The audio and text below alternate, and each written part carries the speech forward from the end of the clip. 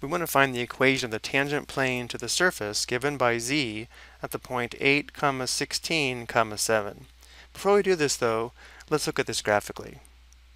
Here we see the graph of the surface, and now we'll zoom out until we can see the point of tangency in the tangent plane.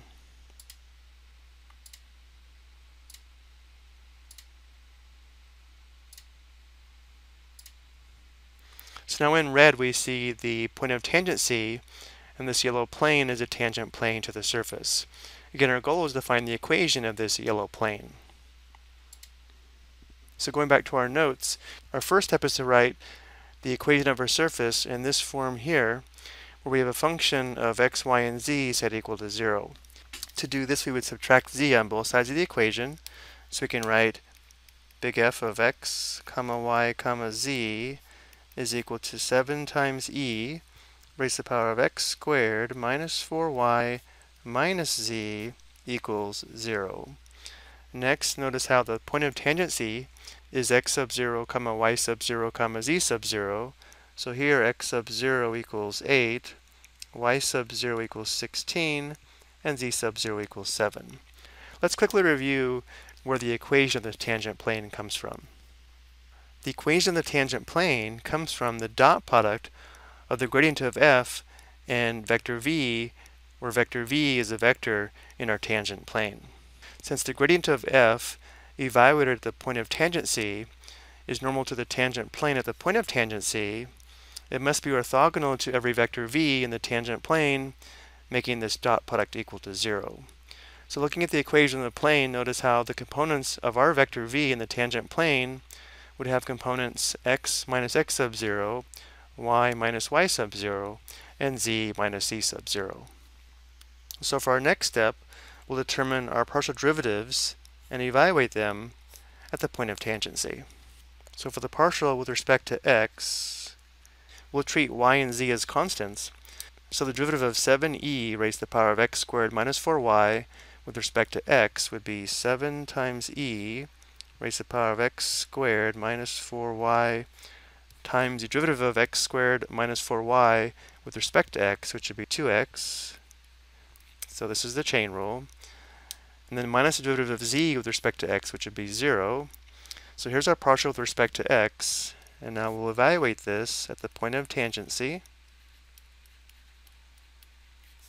So notice how here we'd have 14x, so 14 times x is 8, times e raised to the power of x squared, which would be 8 squared, minus 4 times y, and y is 16. Well, 14 times 8 equals 112, so this is equal to 112 times e to the, this would be e to the 0, which equals 1, so we have 112 for the partial with respect to x evaluated at the point of tangency. And now we'll find the partial with respect to y, treating x and z as constants. So for the derivative of 7e raised to the power of x squared minus 4y with respect to y, we'd have 7e raised to the power of x squared minus 4y times the derivative of x squared minus 4y with respect to y, that'd be negative 4. The derivative of z with respect to y would be 0.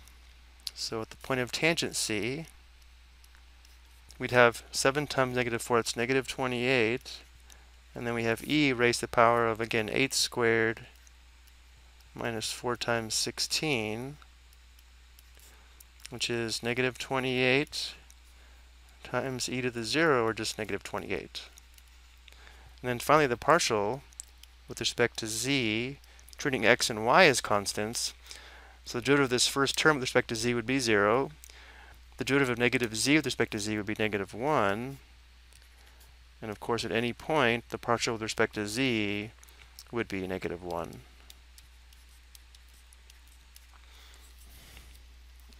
So for the equation of our tangent plane, the partial with respect to x at the point of tangency is 112. So we have 112 times the quantity x minus x sub 0. X sub 0 is 8.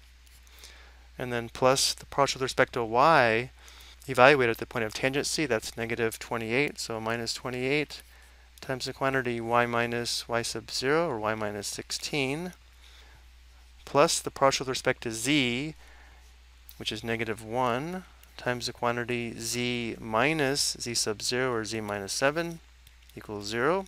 So again, reviewing the equations of a plane, we just found the standard form of the equation of our tangent plane. If we distribute and simplify, we have the general form. In our homework, though, they want us to solve for z. So now we'll distribute and simplify, then solve for z.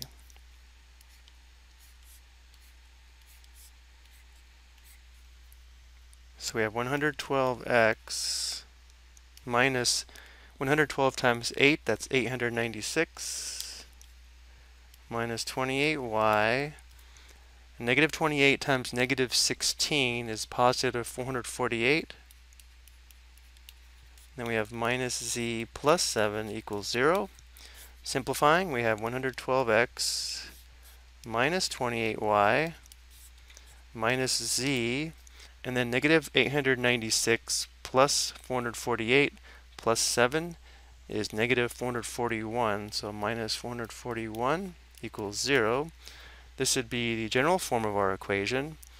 Solving for z, we'd add z to both sides, so we'd have the equivalent equation z equals 112x minus 28y minus 441. So this would be the equation of our tangent plane to the surface at the given point, which again, we see here graphed in yellow. I hope you found this helpful.